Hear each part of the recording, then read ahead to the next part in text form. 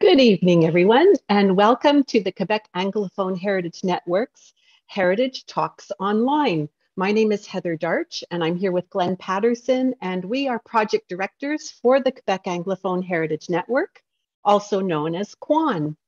We are pleased to have you join our series this evening with its theme called Dreaming Big, Inspiring Stories from Across Quebec.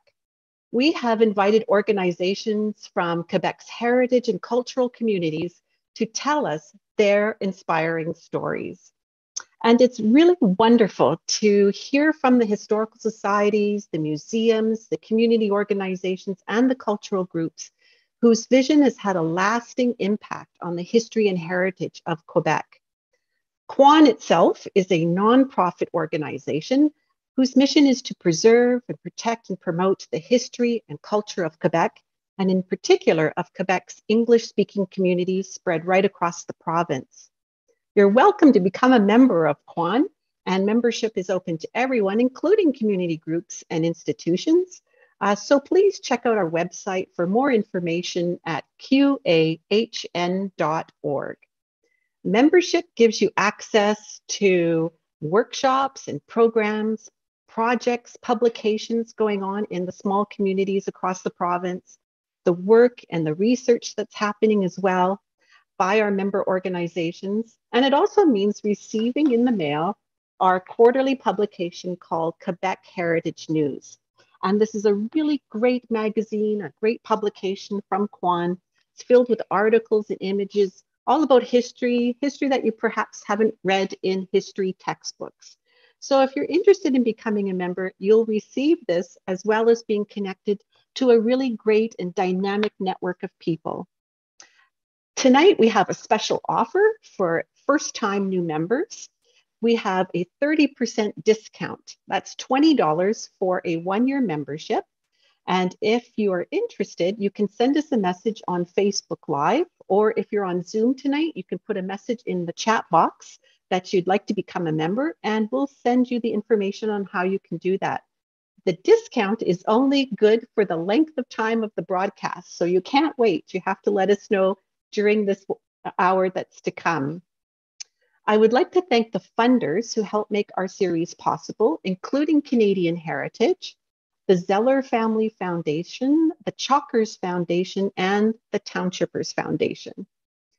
All of our presentations are recorded, so if you've missed any of our talks, or if you'd like to see this talk later on, you can go to our Facebook page, Heritage Talks Facebook page, and there you can see all the recordings. You can also see the programs that are still to come in the series that goes on into the spring.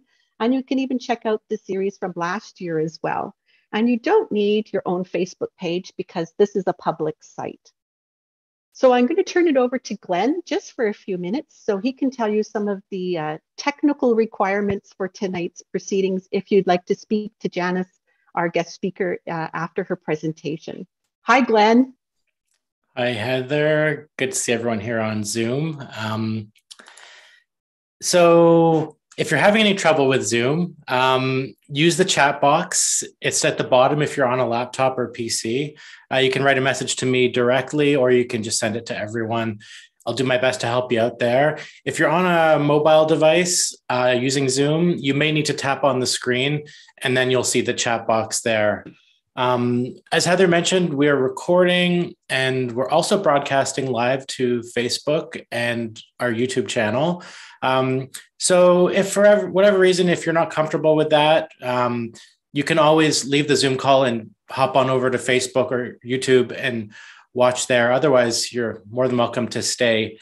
So that's all I have for now. I think when we get to the Q&A, I'll instruct you with the special Q&A instructions there. So back to you, Heather.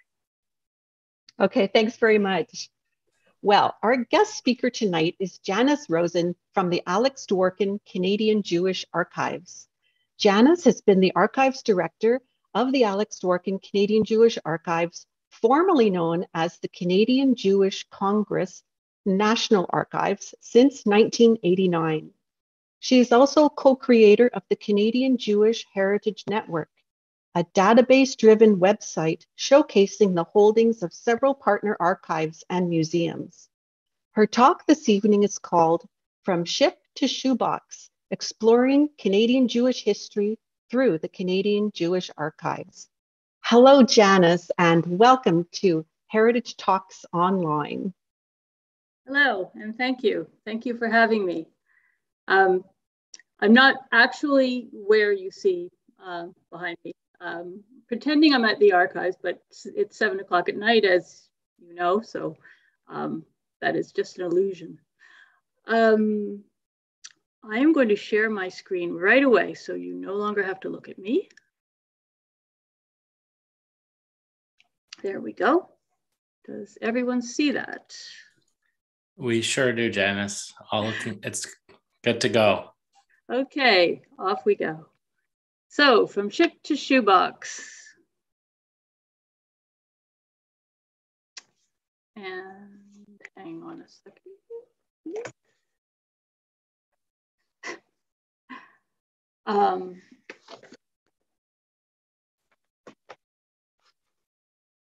Sorry, I am just moving to my next screen. There we go. Okay, I think I have to press a little harder. Almost all of the visuals and vignettes that I'm going to share with you tonight have their origins in someone or their ancestor arriving by ship to this traditional and unceded Aboriginal land, which is now called Quebec. And so I start with a picture of a steamship ad, because that's how a lot of people made their arrangements to immigrate to Canada, as is symbolized by this beautiful picture of a couple on a ship circa 1900, although I must admit they're not immigrating at the time this picture was taken. They married and came to Canada 30 years later. However, it's such a lovely picture that I wanted to use it as my initial slide. This picture, as many others that I'm going to be showing, are new acquisitions to the archives, which I wanted to showcase, so that some of you who might have seen me speak before will be seeing a few new things. And also, I'm going to be showing off some of my favorite items from the archives. But just to continue my ship theme, most Jewish immigrants arrived in conditions such as this one, much more crowded and maybe in a group, sometimes sponsored by an agency, such as Jewish Immigrant Aid Services or the Jewish Colonization Association. The group that you see in this picture arrived in Halifax in 1924, and many, many of them came on to Montreal, which was the center of the Canadian universe at that time, and of course, in my opinion, still is. And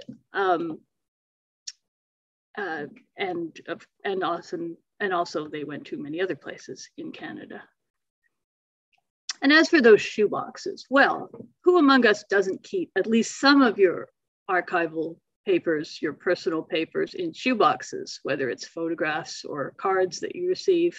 Well, I certainly do. And I was going to show a picture of my vast shoebox collection as an illustration, but I decided to go with something more archival and significant. So the shoe boxes that I show you here hold part of over 60 years worth of sermons, which we recently received from the son of Rabbi Wilfred Shushat, who was the rabbi of the Shar Shemayim synagogue for 60 years. And he saved every one of his sermons on cue cards, mostly in shoe boxes, which we received in 2020. Once we received them, we transferred them to better shoe boxes, as you can see on the right. I'm going to start off by taking you on a little trip through the history of the archives to tell you how did the archives and all of its boxes get to where it is today. So there'll be no more shoe boxes discussed in this lecture, although up in the right-hand corner here, you do see a few of them. But we will begin with the history of Canadian Jewish Congress. My page down isn't working, excuse me. There we go. Because as Heather mentioned in the introduction, the archives, which is now called the Alex Dworkin Canadian Jewish Archives, began with Canadian Jewish Congress. And the Congress was founded as the Parliament of Canadian Jewry in 1919, with a mission of advocating for Jewish rights and freedoms in Canada, and also with regards to lobbying regarding immigration, which was certainly an issue for Jews in 1919. It was one of the peak years for immigration. What you see here is the delegates to the first Canadian Jewish Congress. They're assembled on the steps of the Baron de Hirsch building, which was on Bleury Street in Montreal. And they actually met at the Monument National Theatre, which was right down the street from there. And yet the Congress wasn't very active for its first 15 years. After the initial enthusiasm of that first year, which included the founding of the Jewish Immigrant Aid Services, JIAS, they were almost inactive until 1934, when rising anti-Semitism caused them to reconvene.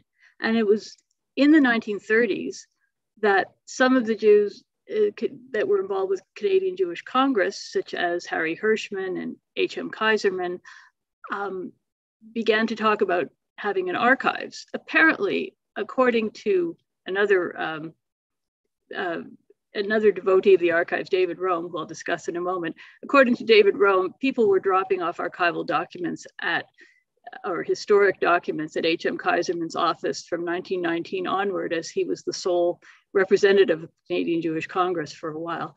But in the early 30s, Harry Hirschman wrote this pamphlet in Yiddish, which was the lingua franca of most of the Jewish community of the time. And the pamphlet says, I've transliterated it here, Kinder in unserer Geschichte a Projekt, pardon my pronunciation, those of you in the audience who do speak Yiddish. What it means is Canadian Jews and their history, a project. And it was a proposal in the context of the rising anti-Semitism of the 1930s and the xenophobia that was starting to show itself even in Canada. Hirschman and his committee advocated for preserving the Jewish community's documents in order to establish the legitimacy of the Jewish presence in Canada by pointing out its historical and economic and social accomplishments. So it was kind of a public relations tool as well as a preservation project. And their proposal became part of the resolutions of the Second Plenary Assembly of Canadian Jewish Congress in 1934, which proposed that whereas there are in Canada numerous documents and other historical material of the utmost value to the history and cultural achievements of Jews in Canada, I won't read you the whole thing, but they conclude that it is necessary for this material to be collected and stored so that it may be made easily accessible to students or the Jewish historian for the purpose of study and reference. And it is of the general interest and well-being of Canadian Jewry that this historical material be preserved. And so they entrusted a committee to do so. One of the most important people on this committee was David Rome, who had a friend of H.M. Kaiserman's, who had come to Montreal in the late 30s to work for the Labor Zionists and later for Canadian Jewish Congress. And he joined the Archives Committee and was in charge of drawing up their first inventory, which was published in 1939. And what I find really interesting about this 15-page inventory with its hundreds of items is that many of them are so new in the 1930s that the ink was barely dry when they were deposited in the archives. So if you can read the script on the screen, you'll notice that item 205 in the middle here, don't know if you see an arrow? I think you do, if I do this. That the item 205 is a leaflet about a meeting of the Russian-Polish Hebrew Sikh Benefit Association in 1936. And then the next item is a letter from the Polish Consul General about the Polish situation in 1936. And the last item on my little list is an address by Rabbi Dubitsky of the Electoral College in 1936. So not what you consider historic documents in the context of the time when this list was drawn up. Part of the reason for this was that it was difficult for them to find founding documents of the Canadian Quebec Jewish community in their early amateur efforts to do so. But the other thing, I think, was that they did realize that what they were collecting would be of historic significance and was worth preserving for the future so that we could study them today. Well, eventually, the headquarters of the Canadian Jewish Congress was lodged in this building, which you may know if you know Montreal. It still stands at the corner of Dr. Penfield and Côte de Neige. And it opened in 1970, at the time when Saul Hayes was the executive director of Canadian Jewish Congress, a post that he held from 1939 to 1974.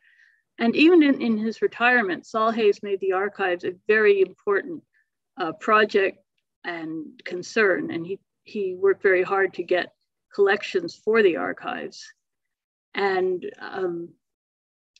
backed David Rome in his efforts to make the archives a going concern. He hired David Rome in the position of archivist officially in 1973, after Rome left the Jewish Public Library, where he had served as director. And that's the picture that you see on that screen. On the screen is how I remember David Rome when I started at the archives as a contract worker in 1986, and then later as director. This is how he would greet people at his desk and sit them down and ask them about their research, and how he taught me what I know about the archives and how I came to love the work of being an archivist. Well, the archives today, this is a very text-heavy slide. I will not read it, but I just want to give you a sense that the bits and pieces I'm going to show you are not representative of the whole mass of 6,000 bankers' boxes that we have on site, and a few in remote storage, which span from from a few pages from the 1700s all the way through to very recent papers, and geographically go from Victoria, BC to Corner Brook, Newfoundland. These are papers which have been used by a variety of, for a variety of uses, from filmmaking to book writing to family history seeking to scholarly research and community uses as well. The Canadian Jewish Congress records themselves constitute about a quarter of these holdings and include a lot of very important information about human rights issues, immigration, demographics, and political and social issues. But there are other major collections, such as the Jewish Immigrant Aid Services and United Jewish Relief Agencies and the United Restitution Organization, and women's organizations such as the National Council of Jewish Women and Jewish Women International B'nai B'rith. And we have the records of the Vad Hayir, the Labor Zionist Alliance. We have synagogue records of some major congregations. And we also have collections of individuals of note, such as S.W. Jacobs and Judge Alan Gold and Sheila Feinstone and the De Sola family. And what I'm going to be showing you will illustrate a little bit of that, but it's also an idiosyncratic selection, which will include things that are not on this list. Once again, having a bit of trouble advancing my slide. Don't know why it does this. There we go. Okay. And just a little explanation of our name changing. Do you see what's happening with that moving slide there? In 2006, the Canadian Jewish Congress was formally dissolved. And at that point, we changed our name. The Alex Dworkin Canadian Foundation for Jewish Archives is the main source of financing for the Canadian Jewish Archives. So the Alex Dworkin name has been added to Canadian Jewish Archives to form our name, our present name. And we are also supported by the Azrieli Foundation and the Bibliothèque et Archives Nationales de Québec.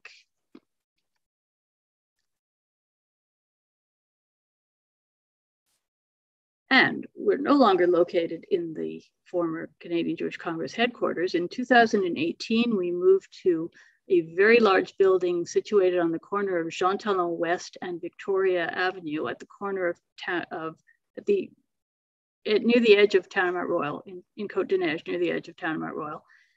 And we don't occupy the whole building. It is so large, it actually has 2 postal codes, 1 at each entrance. However, where the little yellow arrow is on the side is where our windows look out. We're on the 2nd floor. And this is a picture of our door, where you can see all the way down to my assistant's desk. And here's our researcher area, which is large and open and has windows, unlike our spot where the researchers worked in our former building.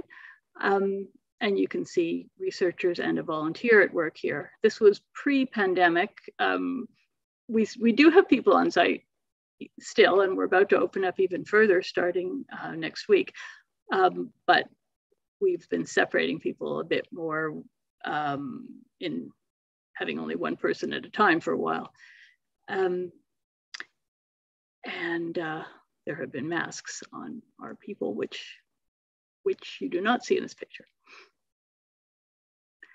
Also, because this space is so nice and large, we can put in a few extra tables and have a whole class visit us and teach them about using primary sources, which has been a great feature for our outreach.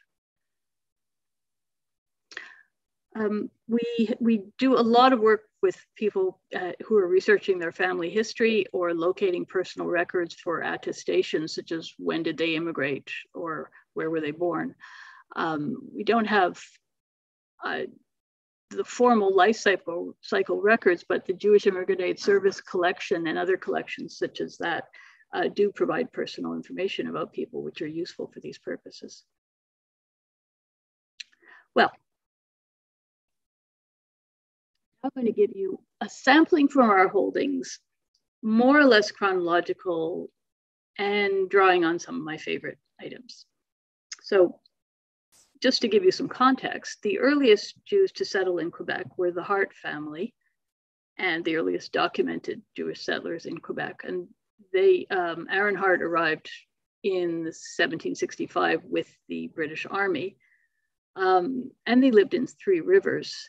However, we have very, very little in the archives that is original to the Hart family of that period.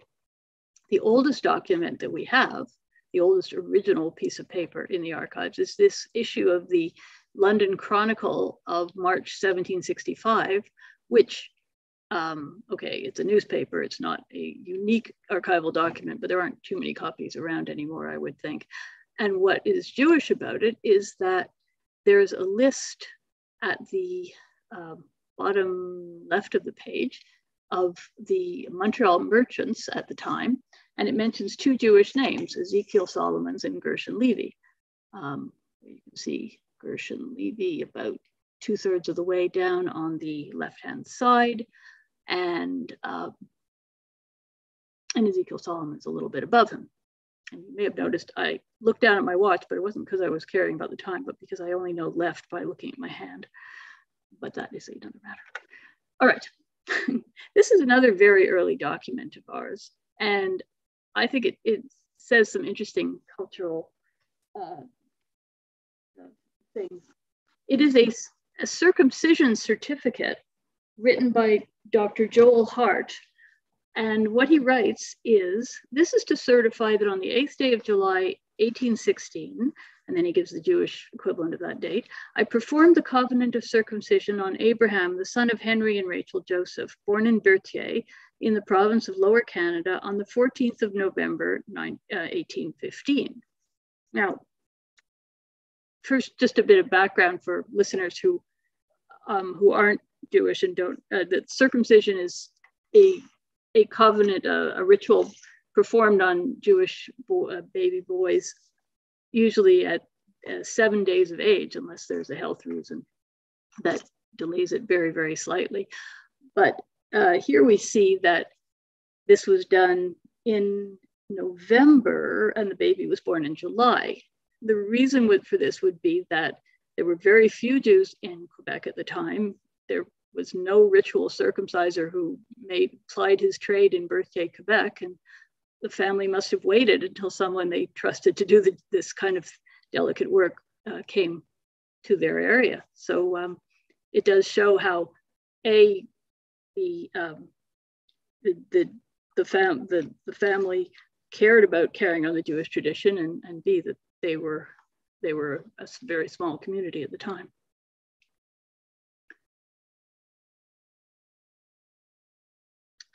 The Joseph family, of which we were just speaking, it was one of the earliest and very important Jewish families in Quebec, and we do have a fair bit of information about them. Now, Abraham, that baby we just talked about, is seen in the middle upper part of this slide. He was obviously much older in this picture.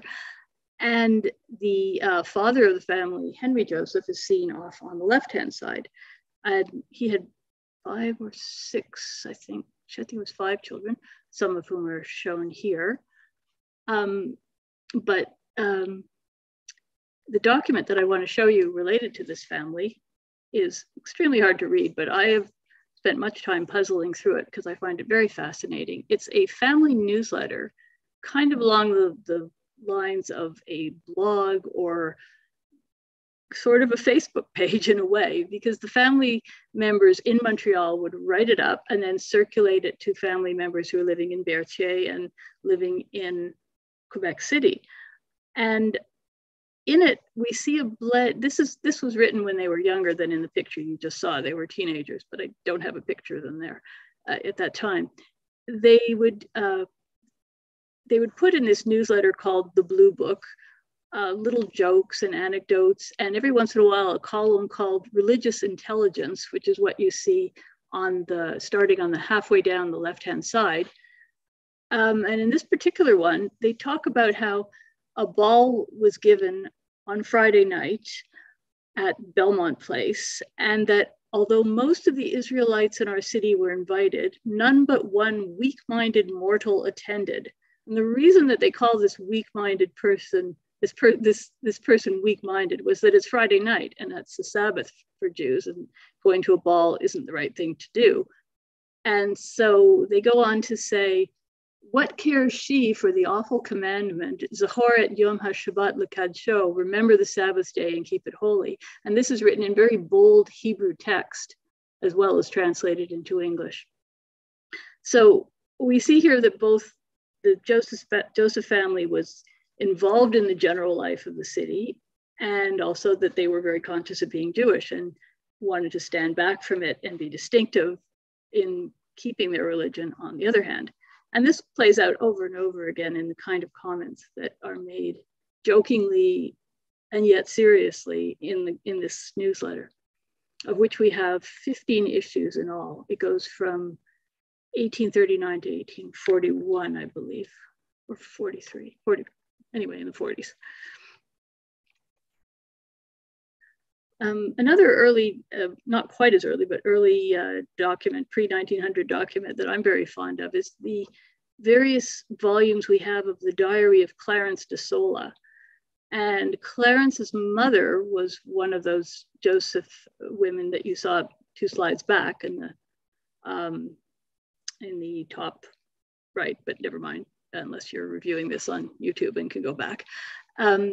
Anyway, his father was Abraham de Sola, the rabbi of the Spanish and Portuguese synagogue, who also lectured at McGill teaching Hebrew and was well known even in the United States, and was also a publisher of prayer books and Hebrew books. Clarence was a younger son, and he started a diary in 1873, or at least that's the first one we have, when he was 14. He was writing that first one on scrap paper of his father's office. So you can see this page here is partly scrap paper and partly his own handwriting. And in it, we learn a little bit about what his father, the rabbi, was up to, because, well, he starts off just saying he read some of Tom Brown at Oxford and practiced and did some of my fort, because in January 1873, of course, there was a lot of snow and he was building a snow fort, which he mentions in several entries. And then he says, Mr. Goldberg reads the service while Papa is away. He therefore read it tonight. And then the next day, he says, Meldola read the Parsha and Haftorah today as Papa is away, and Mr. Goldberg, the Shamus, does not read them well. Meldola reads very well. Meldola is his older brother, who you can see at the bottom right-hand side, and who became a rabbi and cantor himself later on. Now, Clarence kept on keeping diaries into his adulthood, and I chose to give you another slide about him because I know that many of the Quebec Anglo Heritage Network members have connections to the Eastern Townships and might be amused by this particular entry. He's a young man at the time, and he writes on the 1st of June, 1881, "I've recently been making a couple of business trips. On Thursday, the 3rd of May, I left here for Granby, arriving there at noon that day. From Granby, I went to Waterloo the same evening, and after remaining in Waterloo during the morning, on the 4th, I proceeded via the road along Brome Lake to Knowlton. After doing some business in Knowlton, I took a horse and wagon and drove through Sweetsbury to Cowansville. I left Cowansville late that evening for that celebrated fashionable resort, Newport, and after sleeping at Newport, left early on the morning of the 5th to go to Stansted. From Stansted, I drove to Smith's Mills, and from the latter, took the train for Sherbrooke." Now, I don't know about you, but my head is reeling from the thought of all that traveling in present day time with motorized vehicles, and he was doing all this in a horse and carriage. So I'm quite impressed. And I just thought, for those of you who know the Eastern Townships well, you can picture this whole trajectory, I'm sure. Well, I'm now going to turn to some documents from the immigrants who arrived later than the Joseph family, those who came from the late 1800s and early 1900s on, which is really when the waves of Jewish immigration came to Quebec, up until the point where the doors kind of closed just prior to the Second World War and on until the ending of the Second World War. The Jews who arrived during this period of time mostly left because things were not going well in the places where they were living.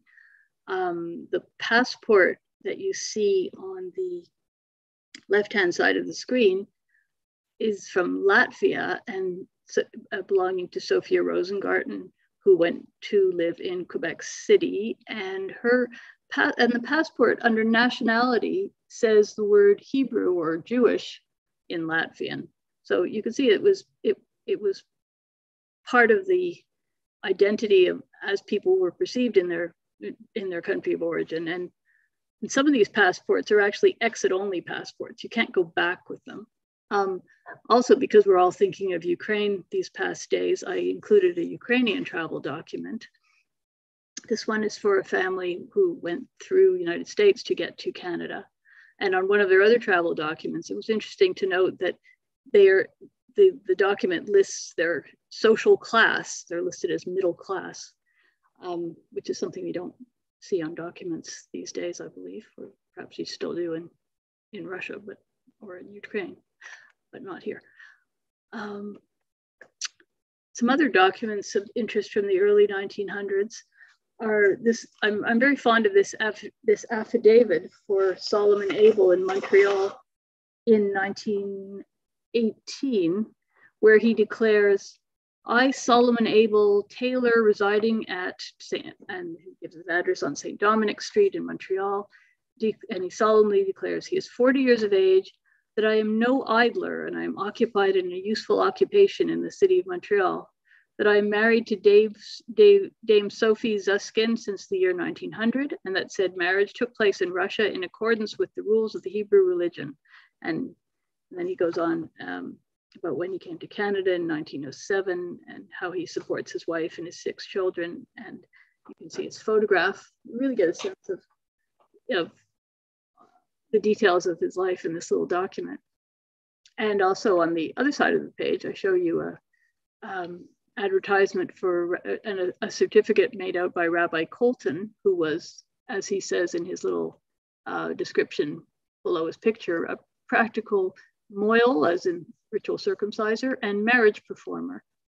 We have the books in which he recorded these marriages and circumcisions, which are very useful for family history research. Jewish schools were a way that the that Quebec Jews kept their culture and identity, both schools that were day schools in lieu of attending the Protestant school, and also afternoon schools where those who went to Protestant school would go to get a Jewish education after hours. And there you can see that the name of the school is written in Yiddish, this being a language that did endure despite the migration of the Jewish community towards the English language, which is why we come to be part of the Quebec Anglophone Heritage Network at this time, I guess. The collection at the Canadian Jewish Archives also includes a lot of things that are against Jews, because the Canadian Jewish Congress was very concerned with anti-Semitism, and both to document it and protest against it and to counteract it in any way they could. So we have notices, we have newspaper articles containing these horrible caricatures. We also have notices ripped off the walls of places such as St. Agath. And I know we've got someone from St. Agath listening to this lecture tonight who probably knows all about these notices. Hello, Joseph Graham and company. As you can see, this notice says in both English and French that Jews are not wanted in St. Agath, and scram while the going is good. Since it was a popular vacation location and also the location of the Mount Sinai Sanatorium, the Jewish presence was both very important and probably very threatened by this kind of advertisement in the late 1930s. When the war began, German Jews who were interned or who had immigrated to England to escape from Germany and from Austria were interned in England and then sent to Canada. And thus we have records about both their internment here and also efforts to get them out of the camps, things that the Jewish community of Montreal, of Canada did to help them. We have some interesting documents about this period, such as a book of watercolor sketches donated by the son of Julius Pfeiffer, who was interned at Île aux Noix, which was where the most religious of the Jewish internees ended up. And the sketchbook is an interesting contrast between the world behind barbed wire and the Jewish presence there. There you can see prayers taking place in the internment camp in the second picture. The internees also set up schools so that the younger internees could continue their education. They were a very educated and also artistic bunch of people in many instances. Another wartime document or series of documents that I'm fond of is this series of comic books put out by Canadian Jewish Congress called Jewish War Heroes. They were intended for young people, but they were also a public relations device because they were a way of showing the wider community that Jews did fight in the war, that there were there was a lot of Jewish participation in the military and a lot of Jewish war heroes. And this particular page documents a Montrealer who actually was killed in action. And so we arrive at the post-war period. And this makes me think about the documents in our enormous Jewish Immigrant Aid Services collection, which is accessed so often for family history purposes now, but also has been used by scholars to document both the way people got to Canada and how they settled in once here. The Joyous newsletter that you see on this page provides a description of how they perceived the refugees saw life in their new country, how they were dealing with it. They write in the newsletter that sloping down from Mount Royal in the heart of Canada's metropolis, that's Montreal, is Fletcher's Field. And they describe Fletcher's Field on the side of Mount Royal and talk about how this area has been known as a playground for Montreal's old and young. But during the past year, Fletcher's Field has changed. This is written in 1947. Not in contour nor in space, but to such an extent that it's in attendance, it has been renamed Refugee Boulevard for the large number of newcomers who on Sunday mornings fill it in such large numbers that it looks like an open air meeting. And this is a newsletter where they also talk about the ways people are adapting, and they run lost people notices where people are looking for relatives they lost in the war, trying to track them down. The JIAS also had a citizenship school. So you can see in this picture, Joe Cage, who is the director of JIAS, conferring a diploma on a student. And on the background, on the blackboard, you can see, I am a new Canadian, with Canadian spelled in French. So I don't know whether they were teaching them very accurately about spelling, but anyway, that's life in Canada. We always mix up our English and French spellings. We also have, although it's not our specialty, we have a lot of records about survivors.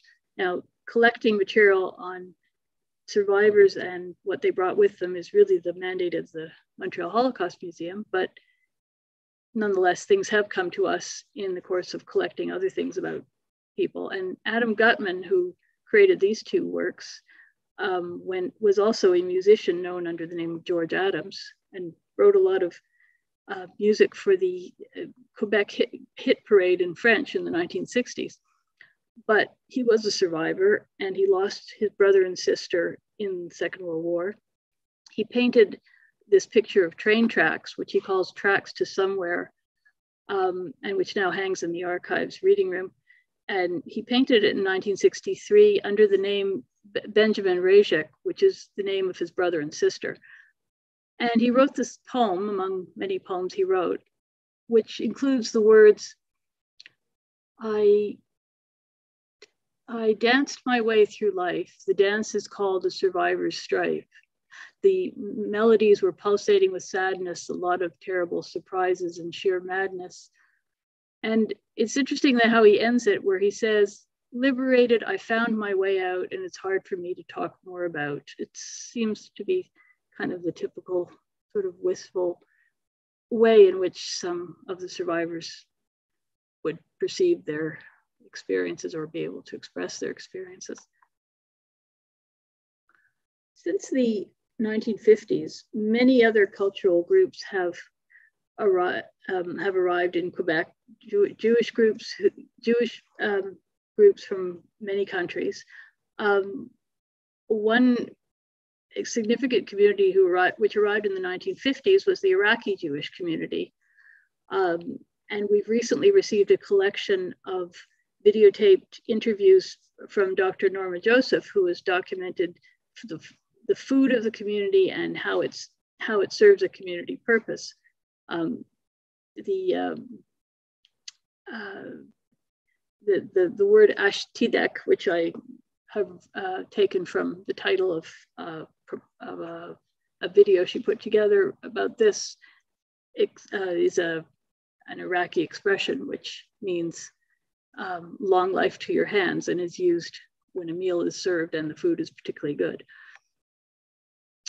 And other languages which are expressed by other recent cultural groups are, of course, French. The Moroccan and North African Jews who came from the 1950s onwards were mainly Francophone in their primary language.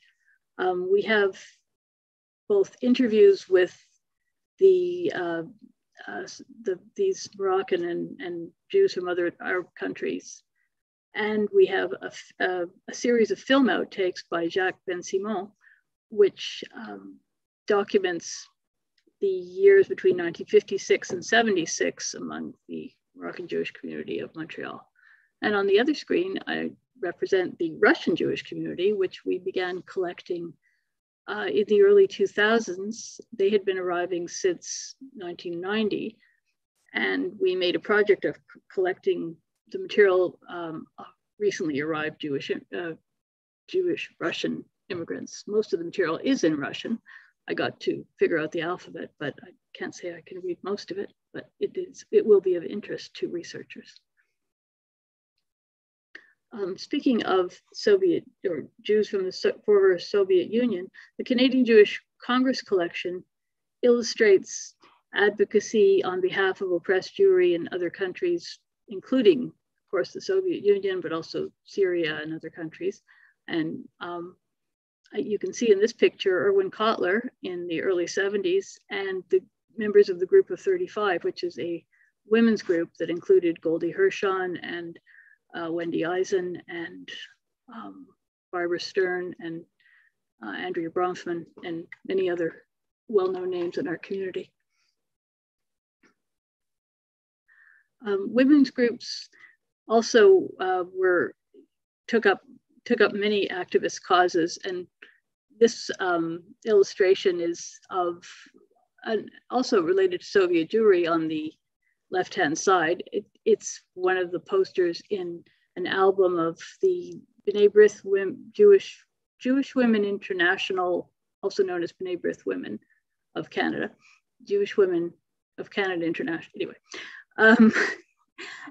they made albums to keep all their archival materials, and one of our favorite albums from this collection actually includes a bagel, a half a bagel, which was stuck into the album in 1972 and is about to celebrate its 50th anniversary.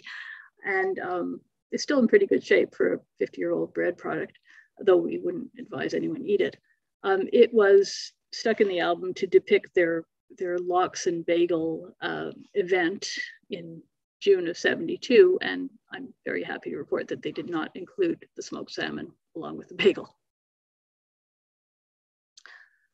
And so our collecting continues, and added in 2021 to our Spanier family collection, which we began collecting many years ago, donated by Beverly Spanier.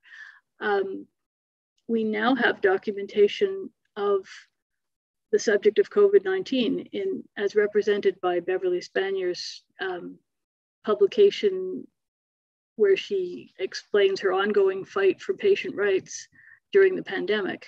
And you may have seen Beverly on the news quite often as a spokesperson for Maimonides Geriatric Hospital, and speaking of the problems facing the patients there. So we're happy to be able to continue this collection and to provide such timely information, which will be of significance for years to come. Well, I'm going to end off just with a few words to you about how you can do research on your own about the subjects in our collections. So I would suggest that you start off by going to the website, the Canadian Jewish Heritage Network, cjhn.ca. And it occurs to me, as I say the name, in the context of speaking to the Quebec Anglophone Heritage Network, that perhaps when we developed this website in 2010, it was in the back of my mind that the QAHN existed and they had such a great name that we were going to poach from it. Because although I didn't consciously choose the name with QAHN in mind, it certainly does evoke it, doesn't it? Now, because of as a nod to our Eastern Township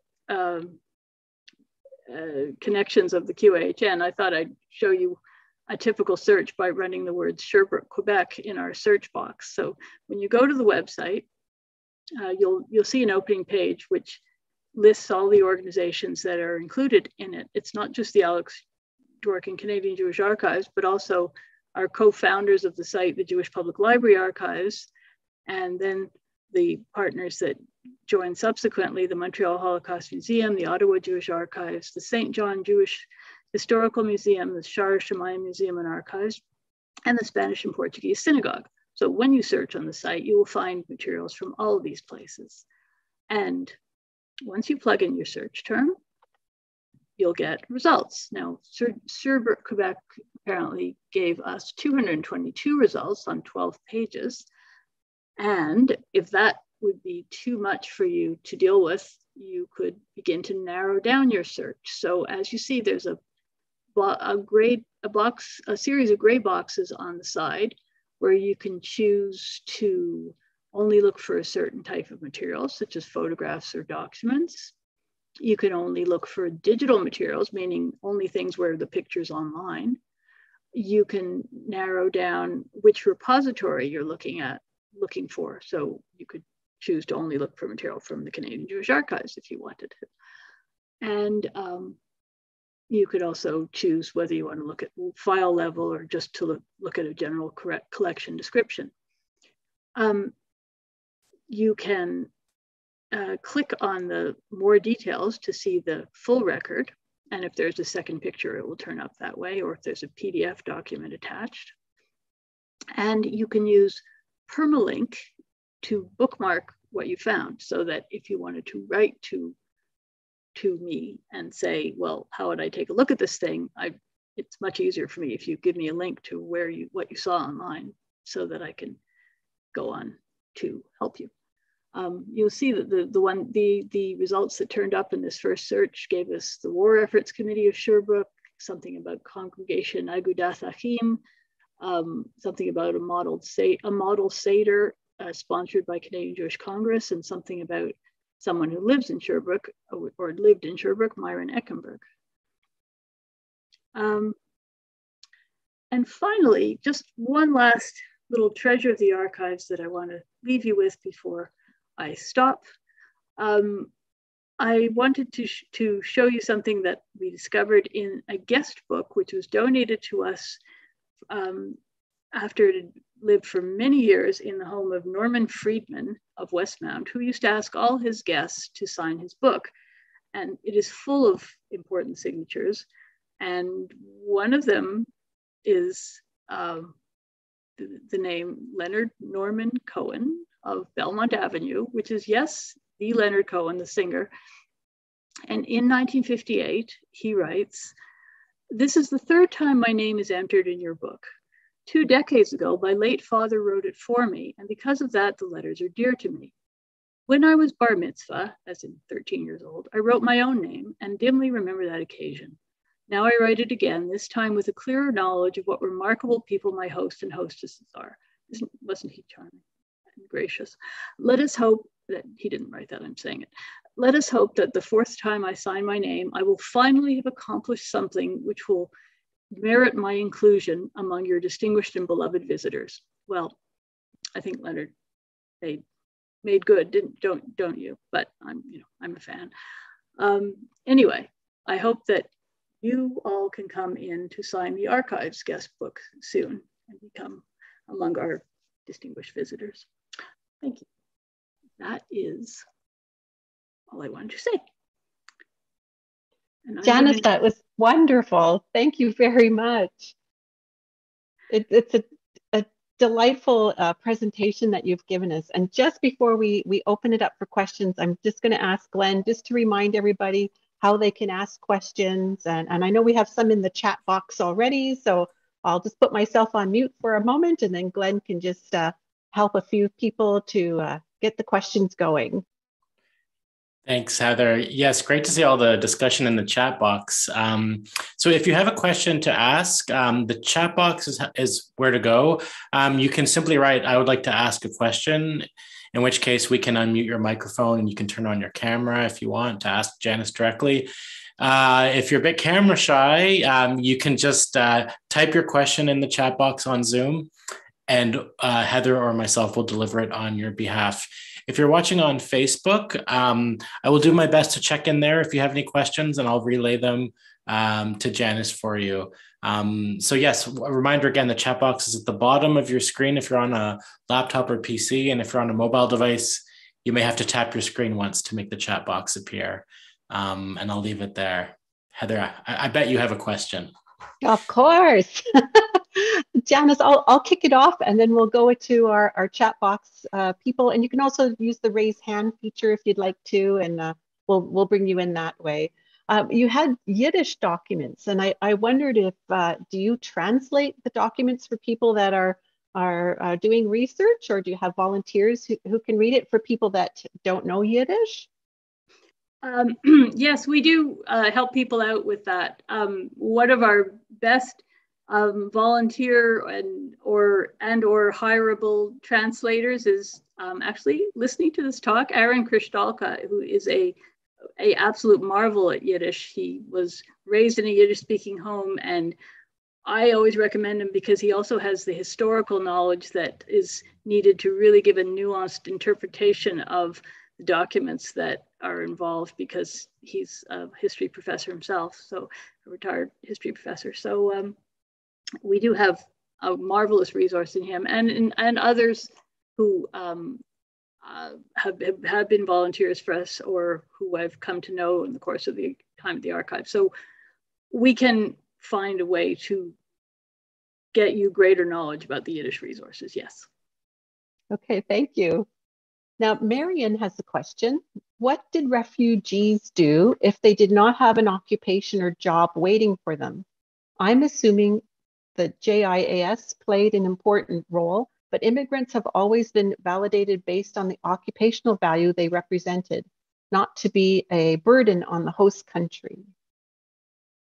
Well, that's true that it was always easier to get in if a job was already waiting. And one of the things that JIAS helped facilitate was to get people who were already on site to attest that a job was waiting for someone. And sometimes it would be a relative. JIAS would probably put pressure on the relatives to guarantee the sustenance for the people arriving. If there was no relative, there were organizations, the Canadian Jewish Congress reached out to get people jobs.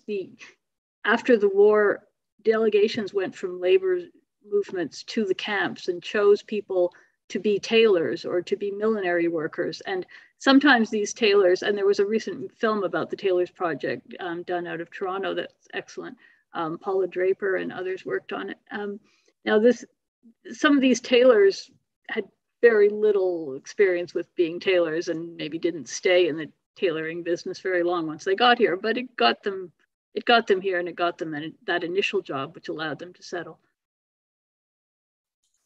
Okay, great. We have, go ahead. We have an on-air question.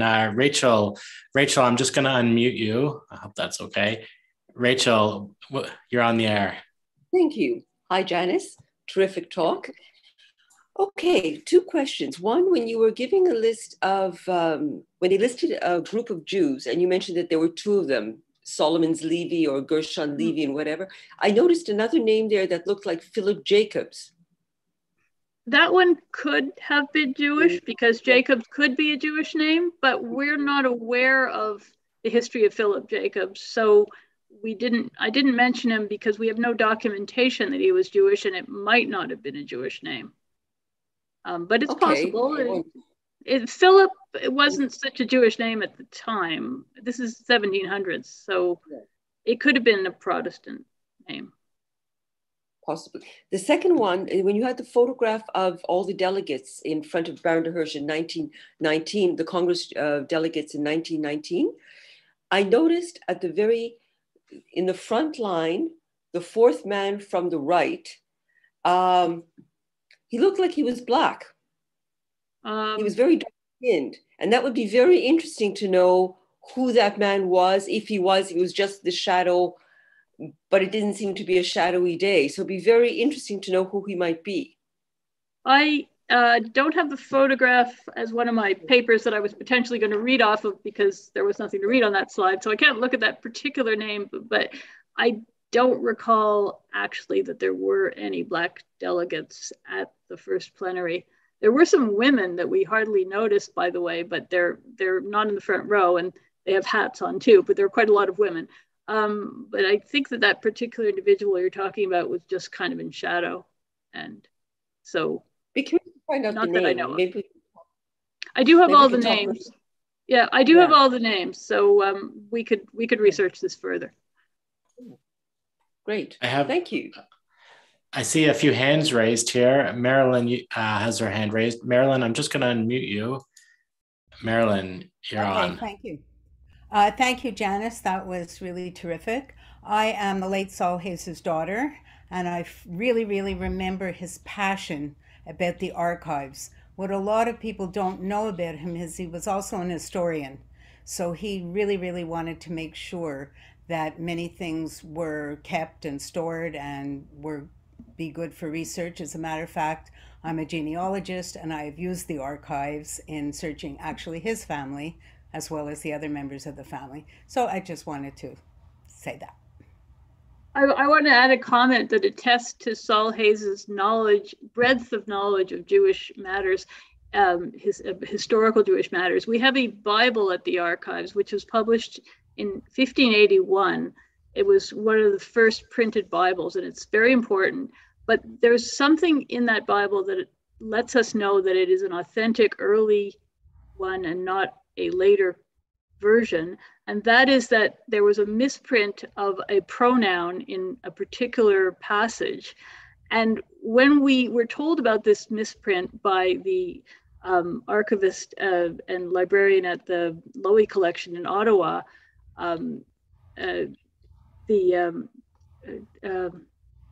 he told me about the passage. I went looking for it and I found it was bookmarked with a piece of paper from Saul Hayes's desk, because Saul Hayes knew about this, and it wasn't an acid-free piece of paper, so it really shouldn't be in that Bible, but I've left it there as an attestation that Saul Hayes realized that this was a significant issue and was bringing it to our attention.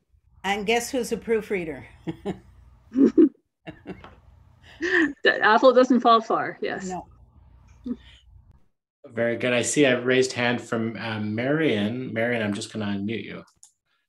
Marion. Oh, thank you. Thanks so much, Janice. I learned so much from this, and it was really so eye-opening and so personal, the story too, because when we were cleaning in my parents' basement, we came across these immigration papers that were so precious to come across with my maternal grandparents who came, and she came with 5 kids, and I think it just said, you know, how much money do you have in your possession? And it said $5, and it said occupation, and it said housewife, farmer. And I don't know if this was such a skill that was considered or perceived in demand, but they were refugees. They were escaping from the pogroms in Russia. And I think it was just so insightful how you were explaining about different things, because even now, you know, immigrants are really validated based on what skill sets that are unique that they could bring. So there are so many people who are desperate to get out. So I just really thank you so much for your presentation, which really just reiterated and contextualized my family's history in Canada. Well, thank you so much for saying that. And actually what you said about farmers is so key. I should have mentioned it earlier when I was talking about waiting people. Is for a long period of time, the only way one could convince the Canadian authorities to let a refugee in was to say they would be valuable as a farmer. And so the fact that she declared she was a housewife and farmer, it was, you know, like, I'm a farmer, let me in, I'm really useful to you. So that's really significant that it was written at that time in that way.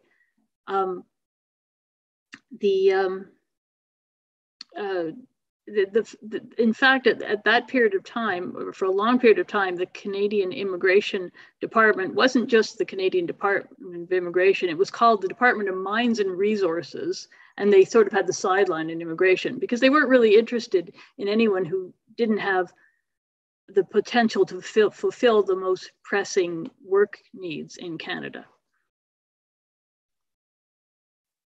Janice, I see there's a question from Lawrence Kaplan.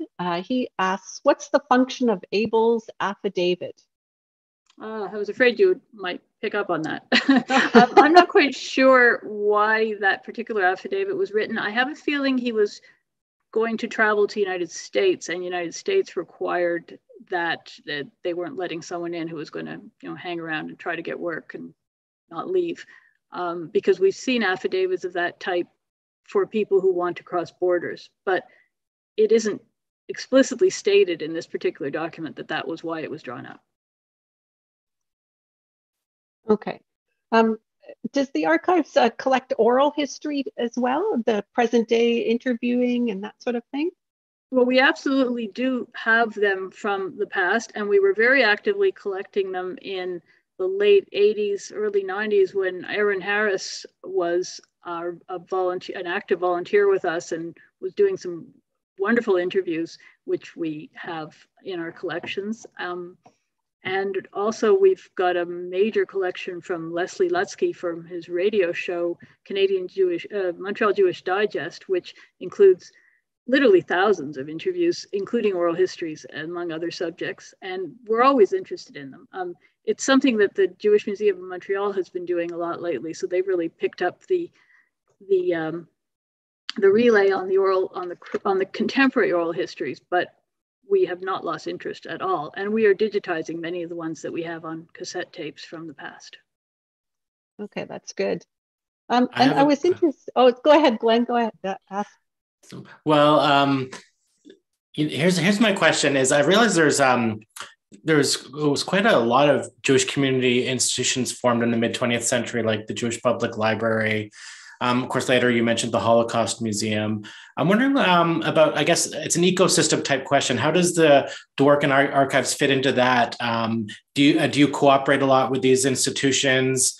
Even in terms of accessioning materials, do you sometimes say, this would be better at the Jewish Public Library, which I believe also has an archives, or the Holocaust Museum or Museum of Jewish Montreal? We absolutely do coordinate. It's central to the way we operate when we're offered a collection.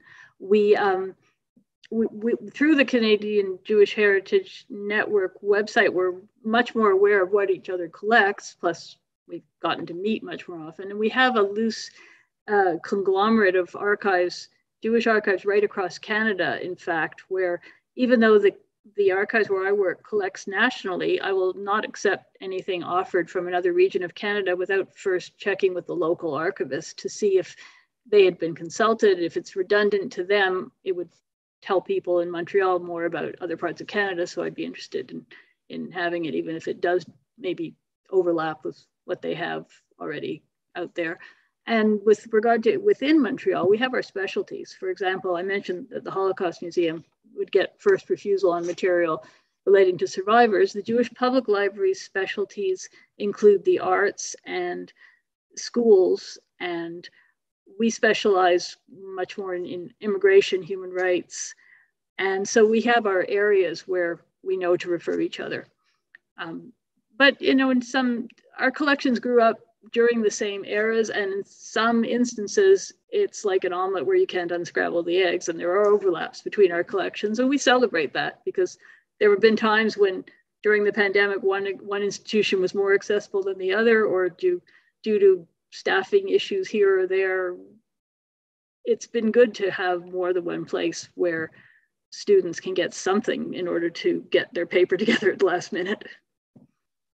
Thank you. Heather, sorry to interrupt you before. No, I was quite interested in the internment camps that the Jewish people faced in Quebec, and I actually have to say I didn't know that. So that's really interesting history. And do you have a large collection on that? I would be interested to explore that further. Yes, our holdings are very extensive because the Canadian Jewish Congress and the United Jewish Relief Agencies, which was connected to it, kept tabs on, or kept a file about every Jewish interned person they knew about. So we have over 1,000 case files, plus cards on even the non-Jews that they had sort of surveyed in order to find all the Jews. So there were cards even on the non-Jewish internees. And we have personal collections from many of the internees, such as newsletters and paintings and memoirs and correspondence with Canadian Jewish Congress people who visited the camps, such as Saul Hayes, and made reports about what was going on. So it is really extensive, and it's quite a story. Yes, and those people often went on to stay in Canada and become very prominent and respected as successful people in the community. So it's also an important part of our immigration history. Yeah, and it's just not taught. It's just these holes in our history. And there's another one they're just not taught in high schools, or we should know these stories. So thank you for bringing that to my attention, and probably to other people who are watching today. It's really fascinating. I see that Lawrence has a question related to that, so with his hand raised. Lawrence, I'm going to unmute you. Thank you. Okay, you're on the line, Lawrence. Yeah, just to pick up on what Janice said about prominent people who are internees, since my expertise is Jewish philosophy, that Emil Fackenheim, who was probably the most prominent Canadian Jewish philosopher ever, was one of the internees, and then he went on to a distinguished career in the University of Toronto. So that's just one example of many of very prominent internees who went on, as I say, to contribute to Canadian life in general and Canadian Jewish life in particular. Thank you for that, Lawrence. I'm just going to mute you. I mean, I had a question too. I was also just boggled by that. I suspected they were interned because they were German, but there's a particular cruelty to that situation of finding themselves in an internment camp in Canada. I realized they would be of the same generation as Holocaust survivors. Are there oral histories? Have that been collected from those like internment camp stories, basically? What was life like in those camps? There was that lovely picture you presented, but I just want to know more about what it was like for them. There's a couple of really good books about it, and I think they give a lot of the feeling for what was going on. One of them is by Eric Koch, and it's called Deemed Suspect.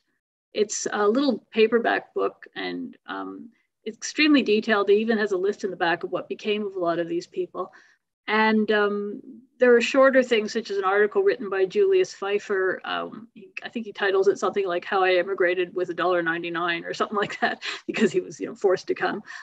Originally, when they were rounded up in England, because they were born in Germany, they were interned along with Nazi sympathizers and with conscientious objectors who were not Nazi sympathizers, and they were all shipped over to Canada together under conditions where they were surrounded by many people who were from Germany and were anti-Semitic. And it was only after being in the camp for a while that things got sorted out, and there were camps established that were more specifically for German army officers and prisoners, and well, the prisoners were kept separate, but the internees who were civilians, they were all mixed together at first, and it was only sorted out later on. So it was not a good. So these camps were not only in Quebec, but also in New Brunswick, and there was one in Ontario. It was quite a network. And yeah, there's a lot of interesting stories there. And love to have you come and see some of the material we have. I would love that. Yeah. Yeah. Heather. Me too. Well, I'm not sure if there are any other questions from Facebook, Glenn, but I just can say that a lot of people have enjoyed this presentation a lot. Great presentation. This is from Mrs. Daphna, I think is how you say the name. Sorry if I've got that wrong. Great presentation as always. I worked with Janice years ago, and she knows every scrap of paper, every photo, every item in those archives. So thank you, Daphna. Yeah. Daphna is a trivia specialist, so hearing it from her is a compliment indeed. Very good. I do see a latter-day question on Facebook there. I'm going to hop over and read it. It's from Sylvia in NDG. She says, I have a question. There were two private clubs in Montreal, the De Sola Club and the Montefiore Club. Were there any similar clubs for the Ashkenazi community? There's an expert on the Montefiore Club in our audience, Rachel Alkali, who might be able to say whether that was really a Sephardic club, because I was under the impression that it was not limited to Sephardim. The clubs of Montreal are also more the expertise of the Jewish Public Library and its archivists, so I have to pass on that question. That's okay. We all do that sometimes. I wondered, when you say Sephardic there, I noticed the first wave of Jews, starting with the Hart family, were British Jews, but my understanding is those would have followed the Sephardic rite. And is that what you mean? You're not talking about Iraqi Jews who arrived in the 50s. That would be Spanish, Portuguese Jews that came through England? First of all, the Iraqi Jews were Baghdadi, were not technically Sephardic, although they got lumped in with the Sephardim later on. But yes, the early Jews, as you mentioned, were identified with the Sephardic Rite, but that was really more by virtue of the fact that the Sephardic Rite was the kind of best rite to be in England at the time. And so it attracted people who were not of Spanish and North African origin. And then later on, the wave that came in the 50s really was Sephardic in the sense of coming from North Africa. Well, there's a lot of variety in the community is what I could sum up just by saying. And I think in recent years, there's been a lot more mixing together of people from the different traditions so that the lines are not hard and fast in the community today. Do we have descendants of the Hart family still in Quebec? I feel like I should know that. And our former president, Simon Jacobs, who's in Quebec City and is part of the Jewish community there, I'm sure he knows, but I'm curious because that's such a fascinating lineage right there. I'm under the impression that in Quebec City and Three Rivers, the Hart family had pretty well assimilated in recent times. But there are a few Hart's descendants in Montreal. The Hart Trophy was sponsored by Cecil Hart not that long ago. I mean, not that long ago in a historical sense, and he was Jewish still. And in Montreal, there are some descendants that have married into other families, such as the Joseph family. So some of those early families are quite interconnected.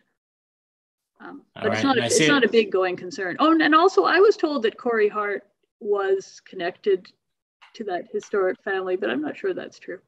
And there's also the discount store chain, which I know is especially prominent in Eastern Quebec, called Hart. And I always wondered if there was a connection there.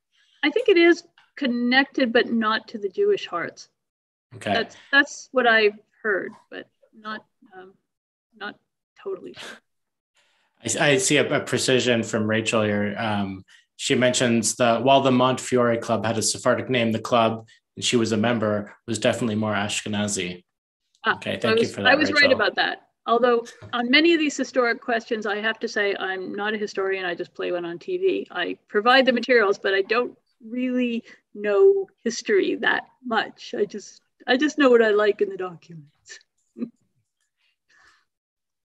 Oh no, it's wonderful. I must say, in these very difficult times that we're living in right now, you realize how important archives are in society and the work that archivists do, how crucial it is that people like you, Janice, are recording memory, community memory, and individual stories, and whether it's through oral history or video files or images, that these stories are being preserved and protected in institutions like yours, a community institution that's supported by a large community, maybe not large, but enthusiastic. And how wonderful, you've really shown how much you love this archives and its collection. I mean, and you've really entertained us tonight, a bagel in the collection. I mean, that's wonderful. And you knew it was there, and that's really great. So I think we'll wrap it up tonight. I know there's been a lot of wonderful comments on the side, and I think we don't have any more questions coming in now, but I just want to thank you for such a delightful presentation and filling us in on what the Alex Dworkin Jewish Archives contains, and it's so precious and it's really quite wonderful. So it's been an honor to listen to you tonight, and thank you to all of you who have joined us as well. It's been great to have you and asking your questions. Thanks to Glenn for always keeping us on track when it comes to the technology. And before we go, if you're interested, we have another one of these sessions next Tuesday with Daniel Dansereau of the Pinnacle Mountain Land Trust. That's Tuesday, March 8th at 7 o'clock. Her talk is called Small Mountain, Big Symbol, 30 years of citizen efforts to preserve the natural heritage of the Pinnacle Mountain in Frelighsburg in Quebec's eastern townships. So that sounds like another fun talk on Heritage Talks Online. So thank you again, everyone, for joining us this evening. And thank you, Janice. It's been wonderful. And have a good evening, everyone. Goodbye. Thank you. Bye.